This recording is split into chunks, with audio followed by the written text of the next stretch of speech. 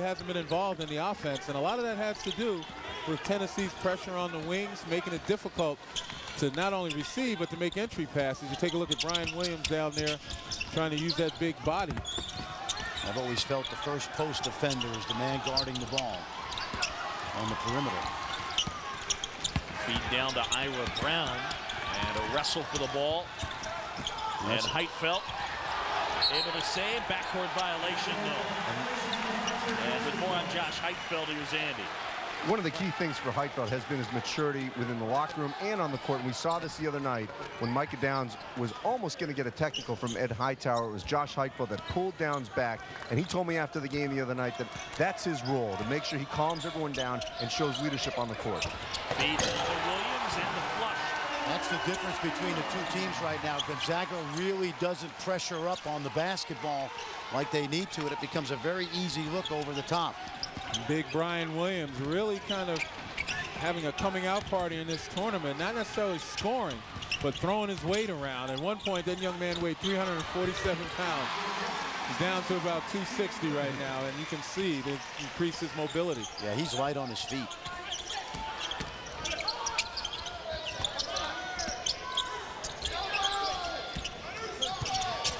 Brown steps in, gets a deflection, but Tab gets it back, and now we mentioned Brown is a throwback to the old school Zags before they went national. Brown comes away with it, and now Pargo, they're 2-on-3. Pargo to the goal and finishes. 6'2", 220, and a physical point guard. Well, you can say that about most of the guys out on the floor there. That not only are they big, but they're thick as well. They take up a lot of room, and that width pays dividends for them, going to the basket as well as rebounding. Take a look at this, guys. Here's what we were talking about, Len. You go ahead and write that. Take a look. No ball pressure, really. And that allows the ball to get over the top of Heitfeld. If you're Stephen Gray, you got to get out on Prince. And you got to become the first post defender and help your low post teammate out.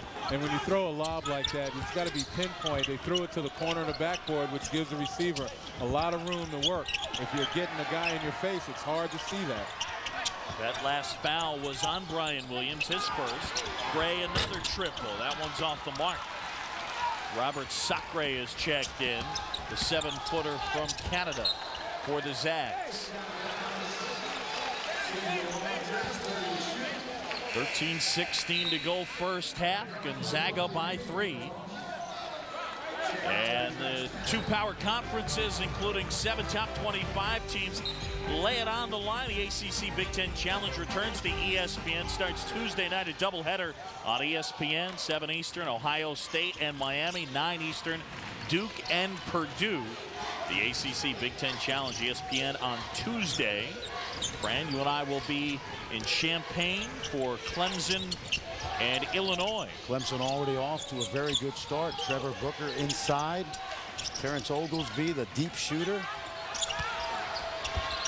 Williams spinning baseline. Prince the board. And the feed to Williams. Couldn't get the finger roll to go. And it'll stay Tennessee basketball. Jim Burr over there. He got a timeout, I believe. No, I think he just got it wrong. What he did was he pointed in the wrong direction, John, because the Chisholm was going out of bounds. Yeah, he got turned around a little bit, but he corrected the call. It's Gonzaga ball. But I'll tell you, Gonzaga may be tested today by the depth of Tennessee. Bruce Pearl has been substituting very liberally. And that's a great point. You know, he says your 5 may be as good as my 5, but are your 10 as good as my 10? Back to the loose ball, and he'll stay with Gonzaga. And Bruce Pearl wants over the back. But I like this because Gonzaga, they need to know they're in a street fight. When you play Tennessee, you got to have all hands on deck. And I like the way Gonzaga has battled in the early going. Good call by the official. The same team out of bounds.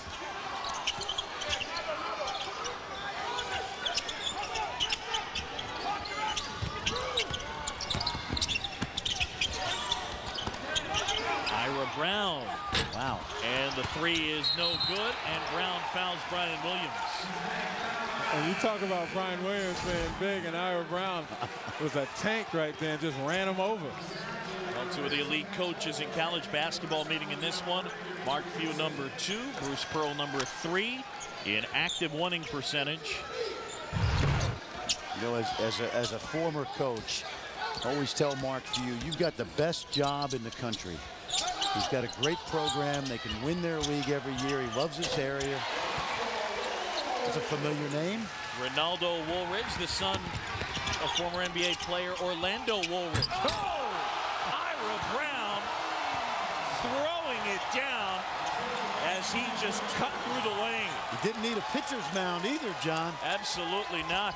I was going to say, that's a new weapon, a tank that flies. Huh? A neck ball. A neck ball. Ira Brown got his fastball, the former minor league pitcher, throwing it down. Zags lead.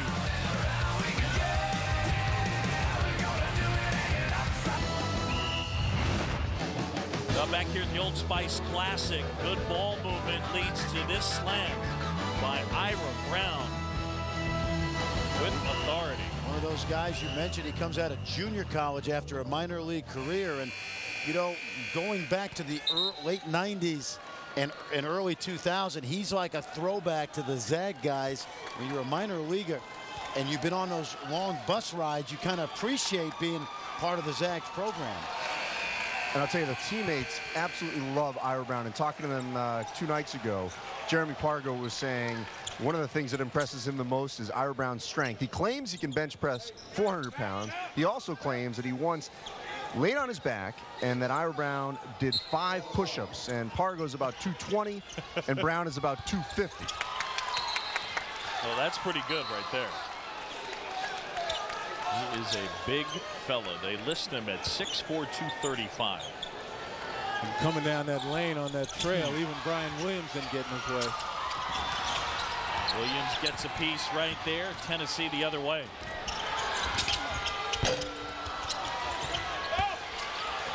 And a feed to Woolridge, who's fouled by Sacre.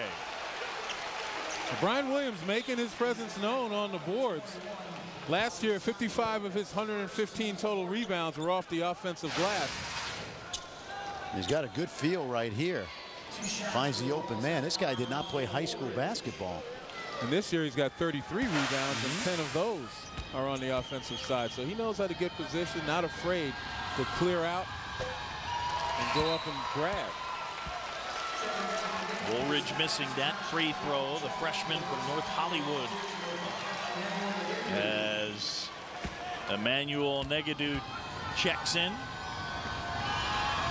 I love this guy, Negadu. Runs the floor, hard-nosed guy.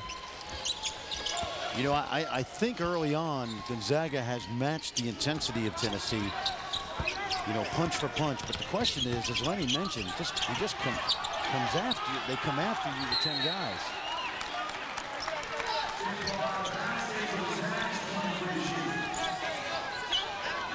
So Negadu play, he signed at Arizona and was let out of his scholarship, but I saw him play when he played for Nigeria's under-19 team a few years ago. Gray underneath and the foul. They're making toughness plays, Len, which I think you have to do when you play a team like Tennessee. Well, they're staying with it, and again, a nice block right here, surrounded by orange shirts, but then no follow-up. And again, Gray's just hanging in there. You stay around the basket, good things will happen. But even though they didn't get that bucket and Gray was able to recover, it sends a message, though. The next time you come through, you can bet that the drivers for Gonzaga are going to be looking for the shot blockers. Well, Bobby Mays handling. He's got the lightning quick freshman Dimitri Goodson on him. Woolridge off the mark, but the rebound, Negadu. And the kick out and hit by Cameron Tatum, who was huge in the semifinal win over Georgetown. 5 of 6 out of 3 in that game. Ira Brown has it knocked away. Negadu. And leads it ahead to Mays. Kick out Tatum. And Ira Brown pulls down the board. Talk about being huge. Tatum 17 points. We're in 16 minutes. So he was instant offense. Well, ACC Big Ten Challenge continues Wednesday night, a doubleheader on ESPN, 7:15.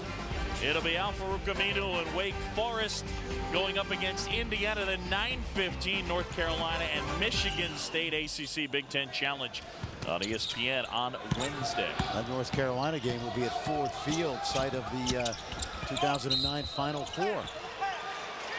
And again, in the game today against Wichita State, Tom Izzo had to breathe a sigh of relief that his guys finally got it going in the second half. They allowed Wichita State to kind of draw them into that more controlled, scrambled, gritty game, but they were able to go and play as physical as they want to be, as the Tom Izzo team did play, and took control of that game. I get the feeling that Tom Izzo knows his team. You know, they didn't have Suton today, and Kelvon Rowe is at 70% capacity.